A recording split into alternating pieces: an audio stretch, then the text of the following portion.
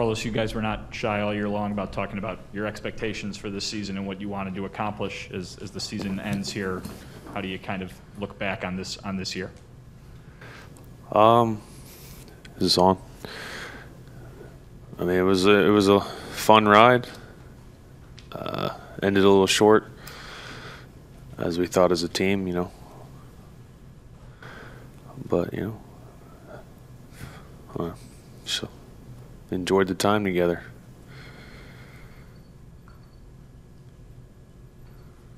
On your left, third row up. Yeah, this is for both you guys, both Carlos and Gavin. What did what you guys accomplished this season mean to you? I guess probably for different reasons, but what did it mean to you individually? Yeah, I think just for me, it was the experience of being here, experience of being with, a bunch of incredible veterans. Yeah, just learning as much as I can. Got the taste of the playoffs. Obviously, right now it sucks. It hurts, but to be able to have this experience the rookie year, I think I can only grow from it. And I think as a team, it's the same way. We're only going to grow from it. Yeah, I mean, it was fun to watch and to talk about the group. You have to watch Gavin here grow, be a pretty impactful player. It's hard to do as a rookie because it's very intimidating. But he showed up and played well. Showed some people that he could play some baseball. We had a lot of good things happen this year. A lot of people proved some people wrong. Tim kept on hitting like he always does. Cease, you saw him develop into something special. Still has some room to grow, and a lot of people helped this team win. Middle left, James. Carlos, you talked about anticipating the adrenaline kind of carrying you a little bit. Did you feel that today, and did you know that you were going to have that kind of top velocity before you got on the mound? Yeah. I knew about a couple days ago. I felt pretty close to normal, and then add in the crowd, and an amazing crowd. First time for me to see some playoff games at home, and it was something special for me to watch. Special for me to be a part of, and they definitely helped today. Although we didn't come out with a win, but it was still enjoyable. On your right, Bruce. For both you gentlemen, what was the impact for both of you guys, and maybe your assumption of what it was for the team itself with Tony this year? I'm sorry, can you repeat that? Sorry, Bruce. What was the impact of Tony on you guys individually and team-wise this year, as far as him coming in here and fitting in, helping you guys get to this point?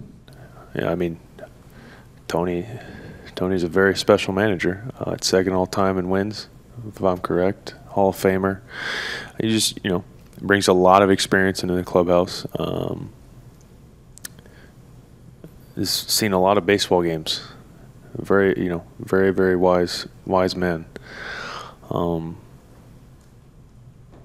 It was just a pleasure to play for him. I mean, not many guys can say they played for a Hall of Fame manager, Yeah, I know for me, just, to come up as a rookie and have him in my corner since day one means a lot. He's been around some incredible players. He's won a lot of games, won a lot of big games. And he's a Hall of Famer, and he's been in every one of our corners the whole time. And when you have a Hall of Fame manager in your corner and supporting you, you feel like you can do anything. So he's been incredible to play for. Anything else for these two? We'll go to Maddie on the aisle, on the left. For both of you, I just wanted to follow up on what Gavin said about expecting the whole group to grow from this. How do you expect to see that moving forward? Yeah, I think that it's a learning experience for all of us, but we got a big taste of what it's like to play at home in the playoffs, and I don't think anybody's going to forget today and Sunday night. Just what it was like, the crowd, the blackout, the support. that burns a fire, and that makes you want to do it again, and with a different outcome. And I think last year, we got to the wild card. This year we won the division. We're just going to continue to grow, and I think that going into the offseason, we're all going to be talking about that atmosphere and wanting to play in front of that again, and that's going to be the goal from day one when we step into spring training. So, expect us to come right back next year with the same goal in mind. Yeah, I think Gavin hit it there. We got the taste for it now, especially with the fans being back. It was just, we play 162 games, and just to be able to experience, you play 162 games to experience these playoff moments, and like I said, we have the taste for it, and I think we're going to be pretty hungry trying to get back to where we're at and exceed where we were this year.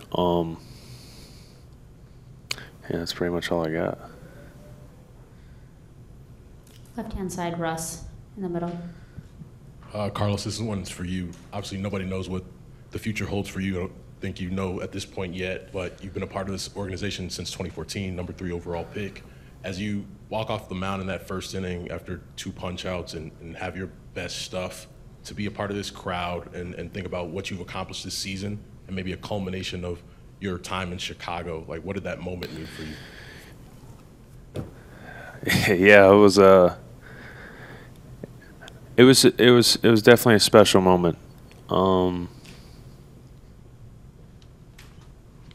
It's been a interesting road for me, and just to have the opportunity to pitch an important game, it meant a lot.